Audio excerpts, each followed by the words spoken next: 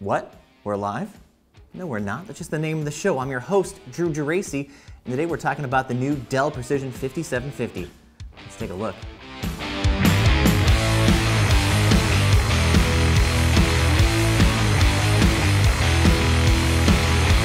All right, here we go. This is the brand new Dell Precision 5750.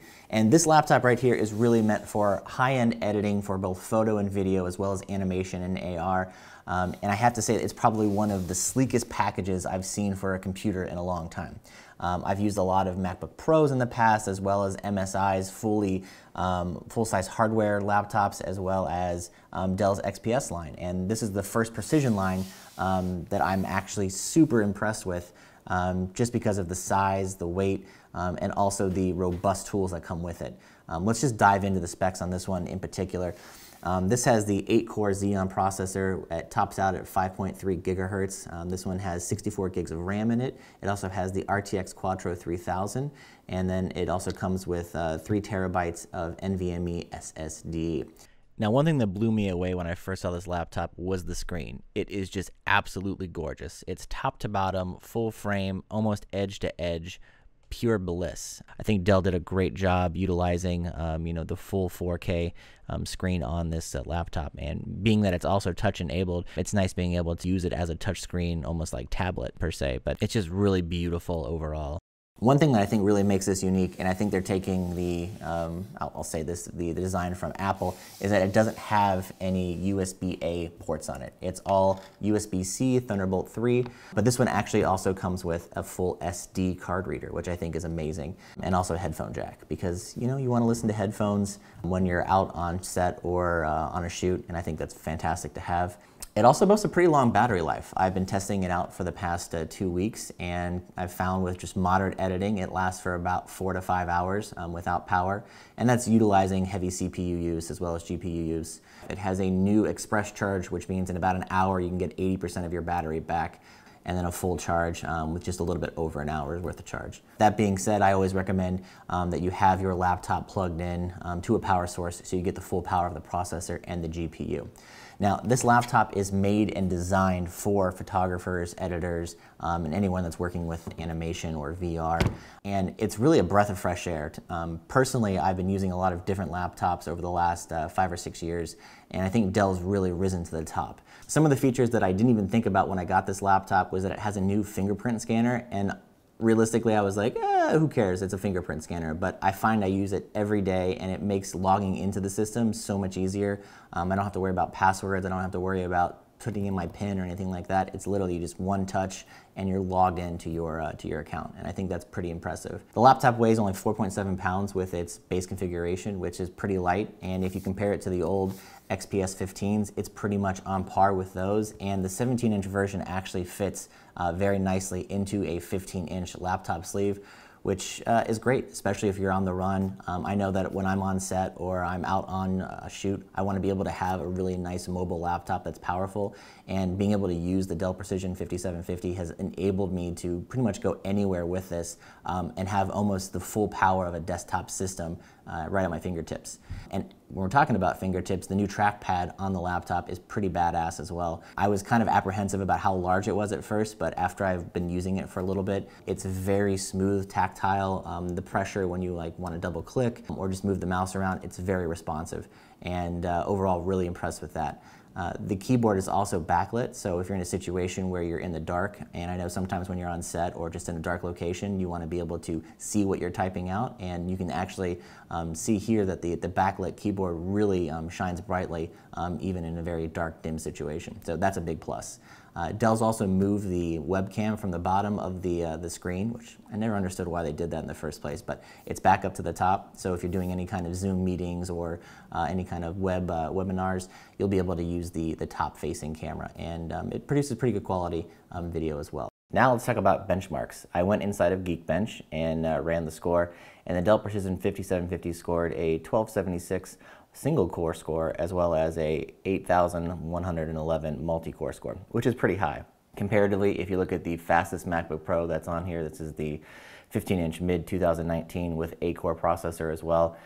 It only scored a 1,118 score for the single core and a 6764 multi-core score. So it's about 20% slower than the new Dell Precision 5750, which is pretty impressive. So benchmark scores aside, let's actually see how this works in the real world. I've got an 8K red helium clip here. I'm going to drag and drop into the timeline. We are on a 4K timeline. I'll open this up so you guys can see. So the timeline resolution is a 4K timeline. I'm not doing an 8K timeline right now because there's really no reason to do that. The monitor is only 4K, so we're only going to be viewing it back at 4K at the maximum bit depth.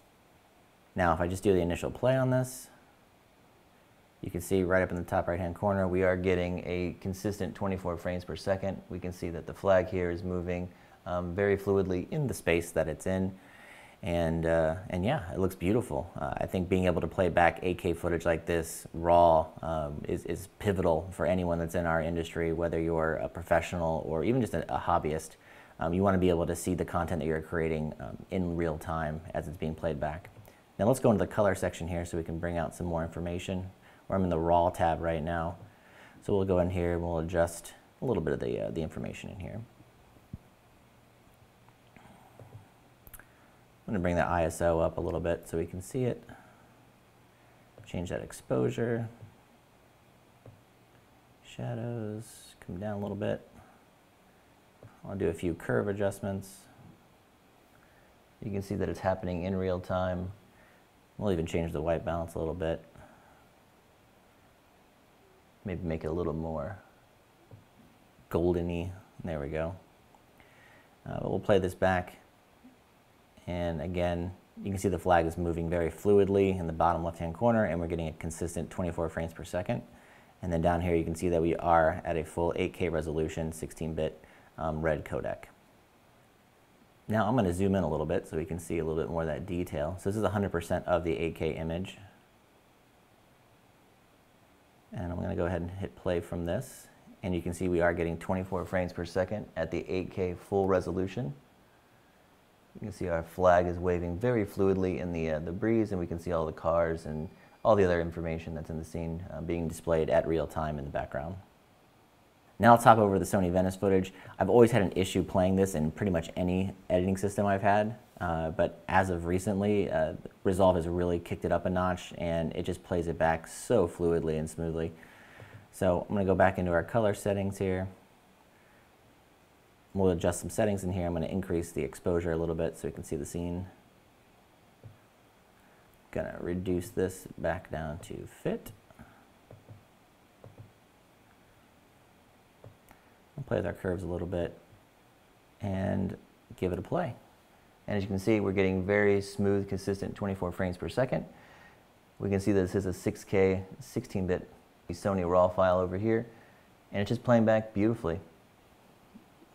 No skipping, no stuttering, no hesitation. It just plays back like butter.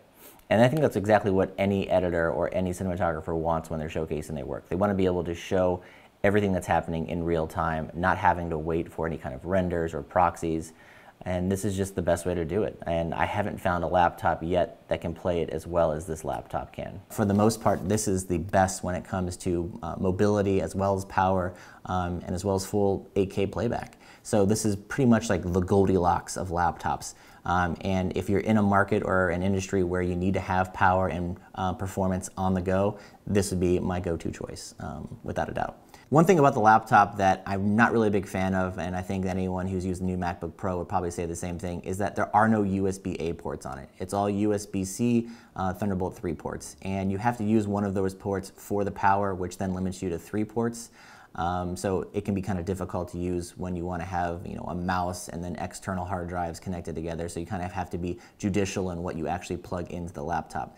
That being said, they do supply you with a USB-C to USB-A and HDMI port, which is nice, but I really don't like having to bring dongles onto set. So if you have any kind of external device, you have to make sure that it's USB-C only. Otherwise, you're going to have to bring a dongle. And that's not to say it's bad, and I think that that's where the future is going. We are obviously getting away from USB-A type ports, but at the same time, it would be nice to have at least one USB-A port on here. That way we can actually utilize extra peripherals that we have if we don't have a dongle with us. That being said, not a deal breaker. I'm happy to bring a small dongle. They also sell these like small little USB-C to USB-A dongles for a couple bucks, and it works pretty well. But overall, really no problems with this laptop. The performance is amazing, and I really enjoy using it. It's really nice to see the screen go from top to bottom, as also just how thin it is, and being able to take this anywhere on set, it's pretty mind-blowing. So overall, I think Dell did a wonderful job of putting this laptop together. There's a lot of thought, a lot of care that went into it, and it's reflected in the quality of the laptop itself. Well, that'll do it for today. I want to give a big thanks to Dell and NVIDIA for sending me the unit. I'm going to be using it on future productions, so I'll share my experiences along the way. If you have any questions, feel free to put them down below in the comment section. And if you like what you saw, please like and subscribe. And as always, happy shooting. Cheers, guys.